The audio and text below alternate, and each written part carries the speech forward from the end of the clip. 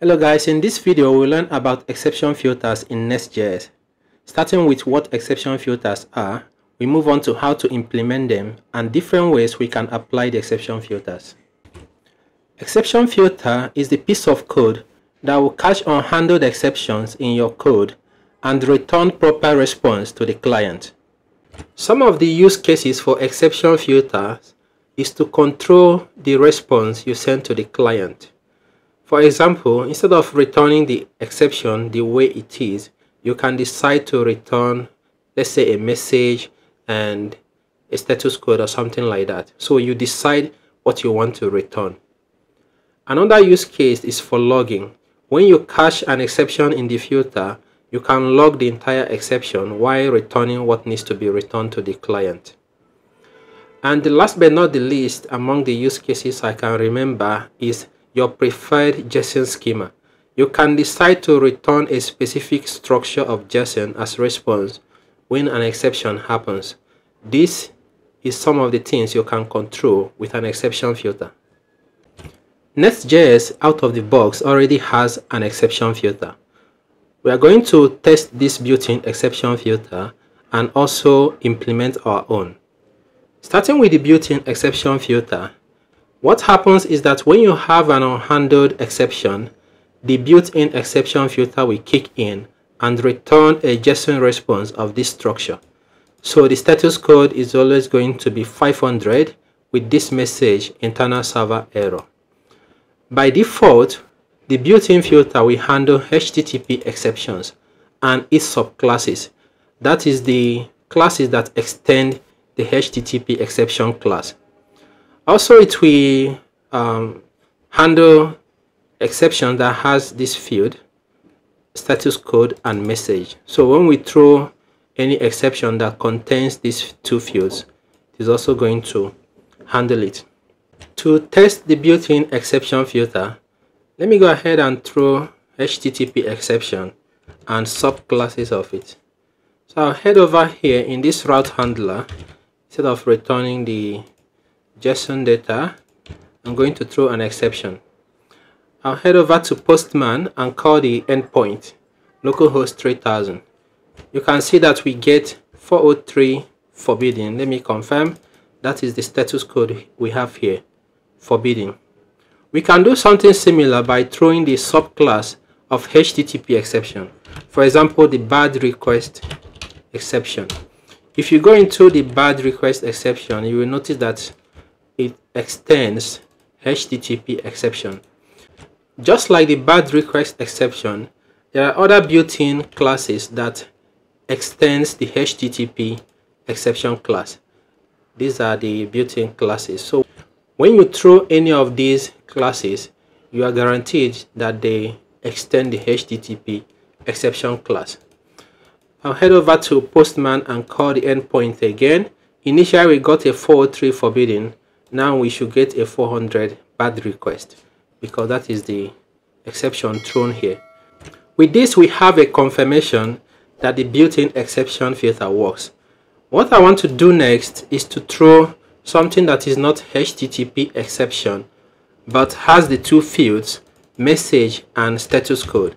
If you could remember, we say that if it has those two fields, the exception will also be handled.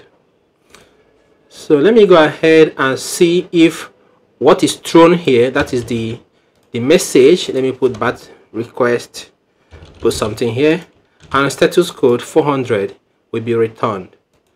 I'll go ahead and send the request. I get exactly this.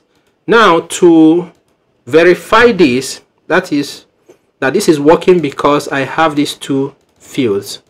Let me put something else in the message. I'm just going to put X there and let's try again. Before we got 400 bad request, with the message we passed to the exception. But if I send this now, you notice something different. It kicks in, the default error message kicks in. The status code changes to 500, which is the default, and message is internal server error. That is not what we have here. So it was working before because we maintained the requirement of message, and status code must be in the field. You can have additional fields if you want to. I'm going to save this, but those fields will not be returned. Let's try this. You can see that we just got the status code, the message, the X is not there. Although when we implement our own exception filters, we can decide what we want to return. For example, we can include this X field here. Now that we've tested the built-in exception filter, let's go ahead and implement our own filters and see different ways we can bind the filters. So I'm just going to take an example here. Over here it says HttpException filter. The way it actually works is that you just have a class. You can name this whatever you want that implements exception filter, and inside here in the method cache, we are going to have access to the exception and the argument host. So with this, you can, for example, get information about the incoming request that is from the argument host if you need to. And of course, this is the exception that was thrown. So what I'm going to do is to let me just do something else. Instead of this HTTP exception filter, I'm going to cache something else. By the way, talking about caching an exception, you can see the decorator cache here. Here we can list out the exceptions we want this filter to cache. That means, for example, if we list out a bad request exception and not found exception, those are the only two exceptions that the class is going to cache. In this case, it is using the HTTP exception, but let's do something else. So I'll come over here in SRC, let's say exception filters. You can put this thing wherever you want to. It is not a requirement. Here I'm going to cache bad request. Come on, not like that. Bad request, just to follow the naming convention, exception filter. All right, then I'll copy the sample code over here. I'm going to copy this, paste it here, and just rename this to bad request. Instead of caching the HTTP exception, I'm going to cache bad request exception. Format this. Don't know what's wrong with that guy. Okay, so over here I'm caching only bad request exception, and here you can decide what you want to return. For example, if you feel like you want to return the entire exception, that is up to you. You can put the guy here, but I'm going to leave this. I'm okay with what I'm seeing here, the status code, timestamp, and the request path. Now that we have an exception filter, the next thing is to bind it. That is to apply the filter. I added a breakpoint here so that we will know when this part of the code executes. Let me go ahead and run this, because the way it is now, the filter is not applied anywhere. And if I go back to the client Postman and send the request, you'll see that we get, let me actually change the status code so you confirm. We just get this is handled by the default exception filter. There are different ways we can bind the exception filter. One of them is to, at the method level, for example, if I want only this method or this specific methods for the filter to apply to them. So what I'm going to do, actually, let's say route handlers, not just a method. If I want this filter to apply to this route handler, I'm going to say use filter, not user, use filters, and new the filter in question. Make sure to import that. So in this case, when a bad request exception is thrown, this filter is going to kick in. I'll send the request again. Now we have a 401 here. Send a 400 instead. I will send the request again. Actually, I need to throw a bad request exception because I'm targeting a specific exception class. So this is going to be new bad request exception. Save that, and I'll go back to the client and send the request. What the heck? It is not working and I don't know why. Oh, this should be not filter but an exception. Okay, so I will send this request one more time. You can see that the bad request exception filter kicks in because what we are trying to cache is bad request exception. If I change this to unprocessable entity exception, for example, it means that the filter is not going to cache bad request exception anymore. Okay, because what we are trying to cache now is unprocessable entity. Let me go ahead and send this request. You can see that we just got the default exception filter handling this. I'm going to undo this again, save it, and send the request. We should get the exception filter working. And if I go to the response here, you can see that this is the exact data I've chosen to return here. Another thing we can do is to, instead of instantiating this filter class by ourselves, to leave it to NestJS application. This is actually encouraged if you can do it this way. So I'll go back to Postman and send the request, and we get the same behavior like before. Now, talking about different other ways you can bind the exception, you can do it at the method, at the class level, so at the controller level. I will test the thing again, and the exception filter also works. Now, if you want to have this filter applied globally and not just to this controller or specific methods, what you need to do is to bind it in your module. I'll go to app module, for example.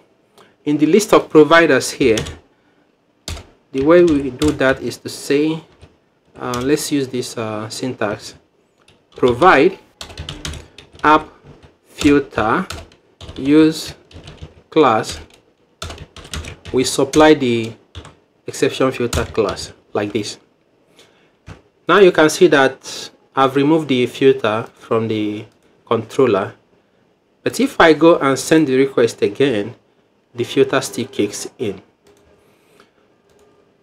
What you can also do is to cache more than one exception type at a time. For example, unprocessable entity, not found exception, and so on and so forth.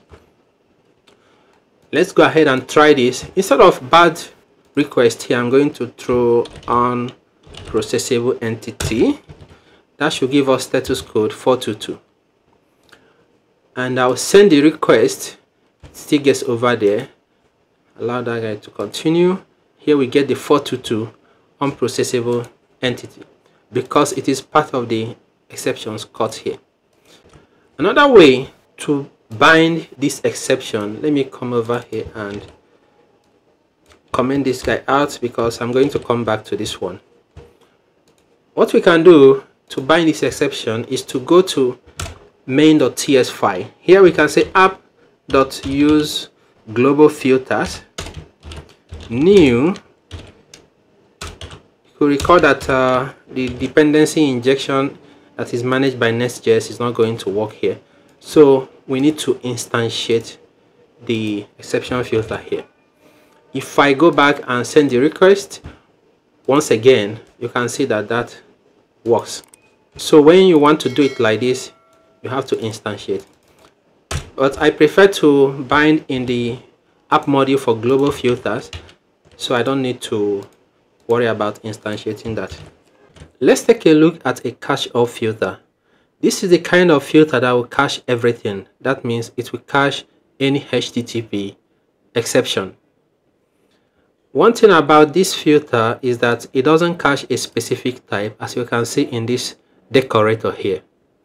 The implementation is similar to what we have seen before, and of course you can return whatever you want as a response. The key thing is to not cache a specific type. So I'll copy this and all exception filters. I'll go over here and add that file, all exceptions filter.ts. I'll paste the code. This is just similar to the other exception filter. The only difference is that this will cache everything. Let's test the all exception filter, and then we look at what happens when you try to apply both this one that caches specific exception and this one that caches everything. I'll go to app module. Instead of this bad request exception, I'm going to cache all. I'm going to save this. Then in the controller we are throwing whatever exception, HTTP exception. I'll send this request. You can see that that works, and if I come here and try not found exception, save that guy and send the request, we get a 404 not found, and this response is coming from the all exception filter. This is the response, the fields we are seeing there. But what happens if, let me go to app module and copy this and paste it. So what I want to do here is to have the bad request exception filter applied and the all exception filter. If you could recall, we have a breakpoint here. I'll throw a bad request exception here, bad request exception, and send the request. So nothing happened at the breakpoint. Let me actually modify the response here so we can differentiate them. So in the all exception filter, I'm removing this part. We should have only status code and timestamp.